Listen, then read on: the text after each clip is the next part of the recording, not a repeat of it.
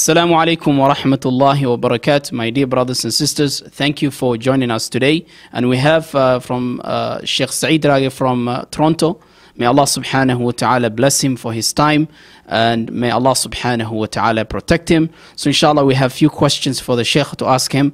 The first question is that what is considered in Islam full hijab? So Jazakumullahu. بسم الله الرحمن الرحيم والصلاة والسلام على رسوله الكريم سيدنا ونبينا محمد وعلى آله وصحبه أجمعين. First of all, I'd like to thank the brothers, may Allah subhanahu wa ta'ala, who are doing this recording end-to-end production. May Allah reward them, and may Allah put this on their scale of hasanat on the day of Yawm al-Qiyamah. Before I answer this question, I'd like just to make one comment concerning the sisters and hijab in general.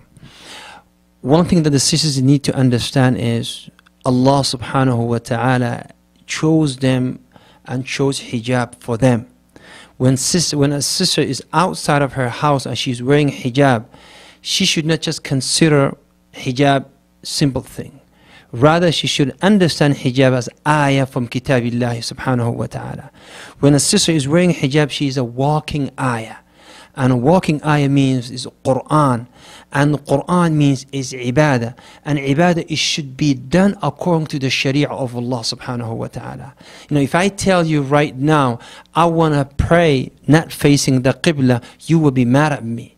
If I tell you I want to make hajj other than the months of hajj, or I want to go make tawaf on the White House, around the White House instead of haram, you will not accept it, and you will say this is a ibadah. If I tell you I want to give my sadaqah and zakah not 2.5%, but I want to give 9%, you know, you will be mad at me because you say, Brother Saeed, you are not following the sharia of Islam. When it comes to hijab also, my dear beloved sisters, you have to understand, you have to follow the sharia of Allah subhanahu wa ta'ala. Now, what considered to be full hijab in Islam? Now, the ulama of Islam, alhamdulillah, they stated the conditions of hijab. One, the hijab must cover all the parts that should be covered in sharia, which means head to toe. Number two, the hijab should be baggy. It shouldn't be something that is so tight.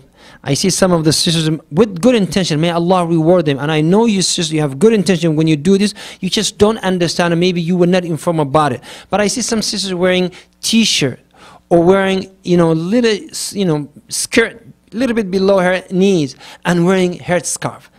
Or a sister with full makeup, and she's wearing hijab. Or sister, you know, so this is not hijab. So it has to be baggy, not, you know, shaping the body of the sister. Number three, it should not be see-through. Some of the sisters, alhamdulillah, they buy something baggy, but it's something that is so silky. With the slightest wind, it becomes very tight on her body. It shouldn't be like that. Number four, the ulama rahimahumullah mentioned, it should not be something that is for the kuffar. And I know none of you would do this. Number five, what the ulama rahimahumullah mentioned, is that it should not be flashy. Some of the sisters, mashallah, when she passes by you, you would need sunglasses because her hijab is so flashy that you will not be able to open your eyes. So these are some of the conditions of hijab. And number six is it should not be for the dress of men. It should be only a dress of women. That is hijab. And of course, the last that I will mention here, it should not be an imitation of a certain group of the non-Muslim. So this is basically what hijab is. However, hijab is not only a cover that you cover yourself from head to toe, but there's also hijab of taqwa. There's something called libas al-taqwa. Allah yaqul, وَلِبَاسُ التَّقْوَى ذَلِكَ خَيْرٌ. Libas al-taqwa is better than the outer libas that a lot of sisters wear. And alhamdulillah, a lot of sisters are doing a good job. And welcome back to Islam for those of you who are just putting hijab. May Allah reward you all. Jazakumullahu kheyran, Sheikh. The other question is that how can the Muslims today be united, and what is the unity of the Muslims today? How do you see the Muslims being united? Jazakumullahu kheyran, faddal. Alhamdulillah, someone asking this question means they concerned about the unity of Islam, which is an excellent sign. Now, how to deal with this? Number one, if you do the following, we can, inshallah, be all united. One, follow the book of Allah subhanahu wa ta'ala, لأن الله يقول إن هذه أمتكم أمة واحدة. Allah said, follow this ummah is only one. Second, follow the sunnah of Nabi صلى الله عليه وسلم. يقول رسول الله صلى الله عليه وسلم تركتكم على محجة البيضاء. يعني Allah, He left us on, a messenger of Allah left us on a plain path. لا يزيغ عنها إلا هالك. The only person that deviates from that is a person who is heading towards destruction. So this is number two. Number three, to follow the people of authority. أطيعوا الله وأطيعوا الرسول وأولي الأمر منكم. Three things. أطيعوا الله وأطيعوا الرسول وأولي الأمر منكم. Number four, know that you have a lot of enemies from outside, and their job is for the ummah not to be united. So don't pay attention to them. Number five, whatever you have as a personal gain, put aside. Do not work for your personal gain. Work for the benefit of the ummah. Imam Umar ibn Khattab radiyallahu Amir al-Mu'min Umar ibn Khattab used to say, إذا عرض عليك الأمر, they say if something was presented to you, فأعرض نفسك عليها. Say, check your nafs with that. فإن رغبت, if your nafs wants that thing, قال فخالفة, be opposite of what your nafs wants. والله أعلى وأعلم.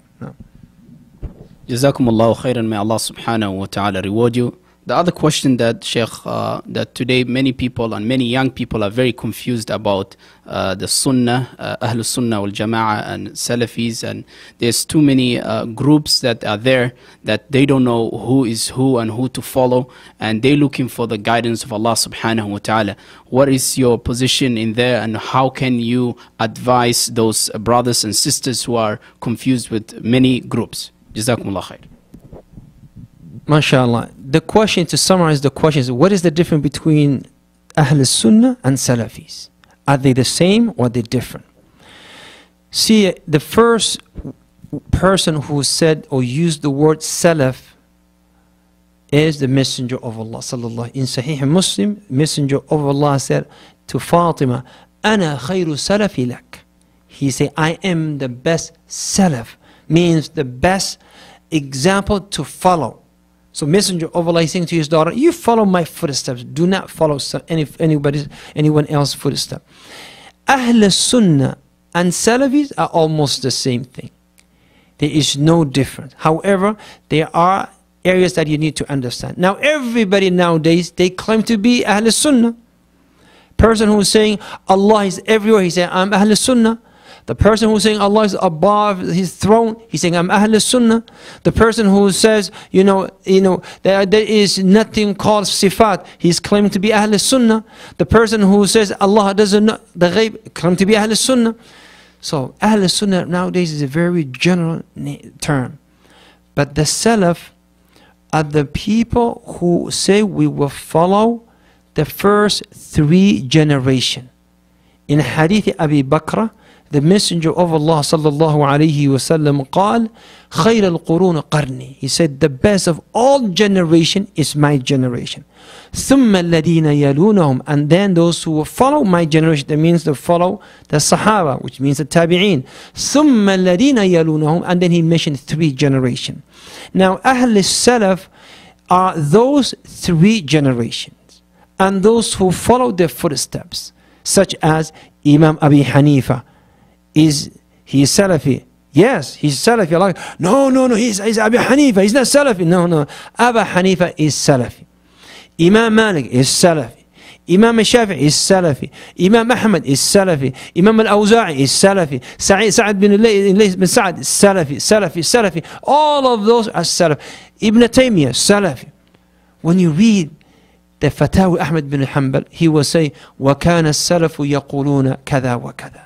And he's talking about Abdullah ibn Mubarak. He's talking about Sa'id ibn Musayyib. He's talking about Hassan al-Basri. He's talking about al-Zuhri. He's talking about al-Awza'. He's talking about those people. So the thing is, anybody who says, I'm not Salafi, he doesn't understand what he's saying. Because if you say, I'm not Salafi, it means you're not following the A'imma, you're not following the Tabi'een, you're not following the Sahaba, you're not following the Messenger of Allah. And none of you will say that. But you have a lot of people who misuse the word to the point that a lot of Muslims, they don't want to hear the word Salaf. I don't want to be Salaf, A'udhu Billah. No, Salaf is the way. There's no difference between Ahl Sunnah and the Salaf. The man who called us Ahl Sunnah was Salafi. Who was he? Abdullah ibn Abbas radiyallahu anhu. He's the one who called us Ahl Sunnah wal Jama'ah. He was Salafi. He was part of the Salaf. The Sahaba was Salaf, the Tabi'in was Salaf, the Imam was Salaf. So do not let anybody fool you and say, you should come to my group and leave these Salafis. Because if he says, leave these Salafis, then you left Muhammad sallallahu alayhi wasallam, you left Abu Bakr radiyallahu anhu, you left Abu Hanifa radiyallahu anhu, you left Ibn Qayyim al-Jawzi, Ibn Kathir al-Bukhari, Tirmidhi, and all of these as Salaf. May Allah subhanahu wa ta'ala make us those who understand the words of Allah and the Sunnah of Nabi sallallahu alayhi wasallam. Wallahu a'la wa a'lam. Jazakumullahu kheyran, and may Allah subhanahu wa ta'ala reward you. And the other question that we have is, do the women get hurun ayn in the hereafter when they die? Do they get hurun ayn? And if they died with a different husband, which husband will they come with? Jazakumullahu khairan. A lot of sisters, they ask and they say, Allah subhanahu wa ta'ala قال عربا أترابا قال لم يطمثهن قبلهم إنس ولا جان. He talked about the women of Jannah, that they have black, beautiful, big black eyes. Now, what about us? Women may say, or sisters may say. See, Allah subhanahu wa ta'ala said in the Quran, لهم ما يشاءون فيها ولدينا مزيد. They will get whatever they desire. And Allah said, and we have more for them. On the day of Yawm al-Qiyamah, Allah subhanahu wa ta'ala, when we pass, we go to a qantara where all the Muslims would be judged between them. Then all this unnecessary desire or selfishness or anything will be washed away from our hearts. And the sisters, they will get what they deserve and what they like, as Allah said in the Quran, لَهُمْ فِيهَا مَا يَشَاءُونَ وَلَدَيْنَا مَزِيدٌ. So they should not worry about any of this, because Allah would make them happy. And the purpose that we fight in this world, and the purpose that we work hard and go to school and study, is for us to be happy and content. In Jannah, you have that. You have that. Now, the other question, if a sister, she has more than one husband, who is she going to be with? There's a difference of opinion between the ulama. Some of them, they will say she would be given a choice to choose the one that she liked most. Maybe the first one was very righteous, and the middle one was not that righteous, and the last one was great husband. So which one of these three that she would marry? Especially knowing that the female sahabi, the sahabiyat, the female companions of the Messenger of Allah, they married so many men. Now, one sahabi would marry Uthman or Ali, and and Urwa, and she would marry great scholar, great sahaba. So which of the these she's going to be with? Abu Darda radiyallahu anhu, and the fiqh of a great number of ulama, they said the wife would be with her last husband. With her last husband. That's why Abu Darda, he said to his wife, if you want to be with me in Jannah, do not marry anyone after me, because I heard the Messenger of Allah saying the wife would be with her last husband. And that's why when one of the ulama, one of the rulers proposed to the wife of Abdullah ibn Zubayr, she said, I will never accept your proposal because I want to be with Abdullah ibn Zubayr in Jannah. And she refused. So there are a great number of ulama, majority of the ulama, they believe this according to what I know, and Allahu a'la wa a'lam. Now my last nasiha to the brothers and the sisters who are watching this, is very concise and very important for all of us. And this is a hadith of Nabi sallallahu alayhi wasallam, and this is the hadith, the first speech that he gave when he walked into the city of Medina. So follow is 4 things. قال يا أيها الناس افشوا السلام وأطعموا الطعام وصلوا الأرحام وصلوا بالليل والناس النيام. This is itself, the hadith itself is deen. He said, "O people, greet with one another, greet one another." And he didn't say Muslims, he said greet, ifshu salam, just greet, general greetings.